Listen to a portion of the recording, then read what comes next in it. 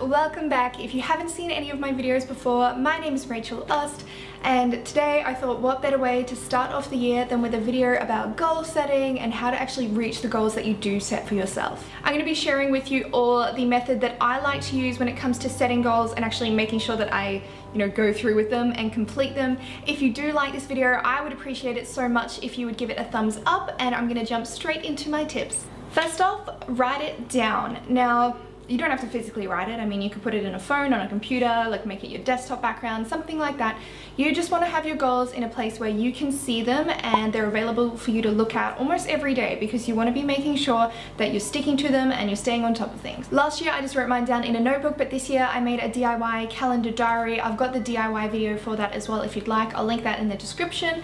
Anyway, I made one of those. It has a calendar at the front, it has a planning and notebook area at the back. So what I've used is some of the notebook pages, and I've just drawn up my goals, and I'm going to stick that in the very front of the notebook so that I can see it regularly. You may prefer to put them somewhere like up on a wall or on, like I was mentioning before, your desktop background as like a daily reminder in your phone, something like that. You just want to make sure that you're seeing them. Now you need to be specific. When you are writing your goals, don't just say, I want to be happier. Everyone would love to be happier. That would be a great thing if everyone could feel a bit happier.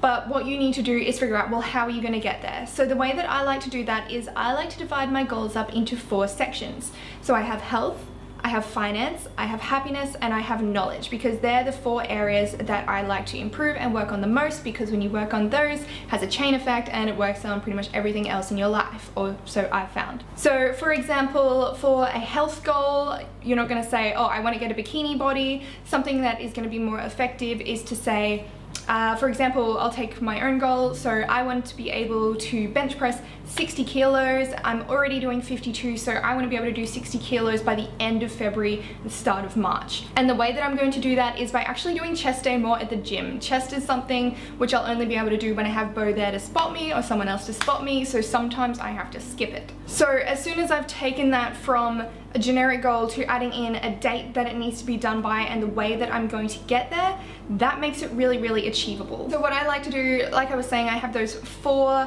sections there: the health, the finance, the happiness, and the knowledge. And then I break them down further, and I like to set 3 or 4 goals for each topic there.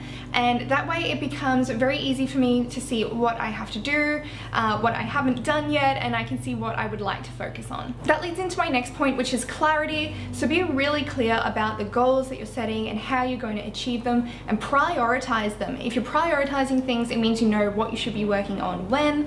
And if you have a really, really big goal that you want to achieve, make sure you're setting smaller ones along the way to lead up to that. So it's not just some giant thing looming overhead that's giving you all this pressure. You've got a way to actually get there. In order to get there, you might actually have to work on some new habits, and you might have to break some of those old bad habits that you have, which is really scary for some people, because some people get stuck in a rut. They don't want to change their ways because they're comfortable. But if there's something that you really, really want to achieve, you do, as lame and cliche as it sounds, you do have to step out of your comfort zone. I was terrified to quit my day job to pursue doing Eat, Run, Lift and doing YouTube, but it's working out and it's really crazy. And you've just got to have that leap of faith within you if you are making those big decisions and if you are trying to reach those really big goals. So the way that you're going to do this is by identifying your behavior patterns, your bad behavior patterns, and changing them. So for example, something that I used to do when I was starting off with health and fitness is I would go for a workout and then I'd feel really, really good about it, and then I'd be like, oh, that's fun, I can have pizza for dinner. No.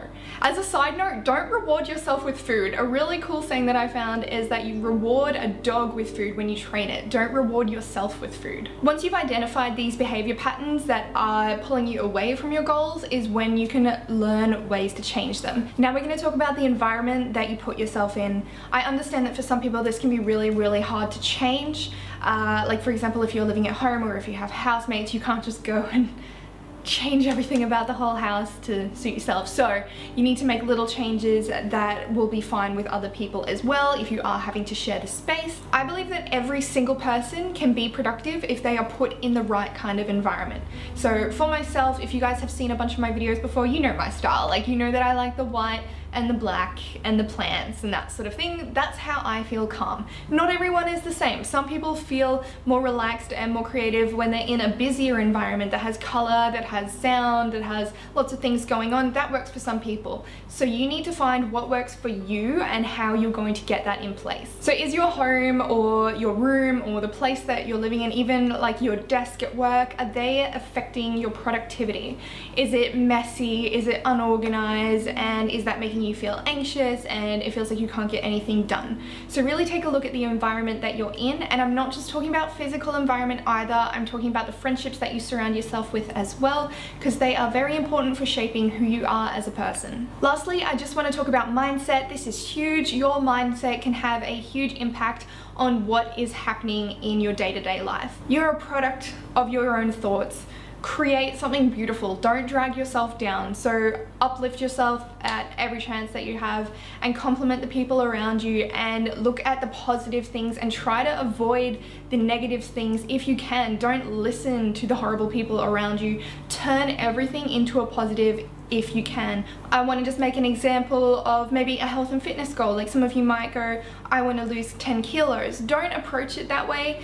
Don't be thinking, I'm going to lose 10 kilos, I need to lose 10 kilos, I'm too heavy. Instead go, I'm the kind of person who goes to the gym every day. I'm the kind of person who eats healthy food. I'm not the kind of person who goes out partying every weekend. If that's what you want to be, create what you want to be. Program that into your mind and go, I'm the kind of person who... What do you do? And I truly want to hear from you guys in the comments below. What kind of person are you? I'll share one of myself as well. I'm the kind of person who shares joy and positivity and wants to bring more mental and physical health into people's lives through the media that I create online. I can't wait to read the comments and see what you guys have to say. If you are new, don't forget to subscribe, and I will continue to be making 2 videos a week, and I'll see you in my next video. Bye!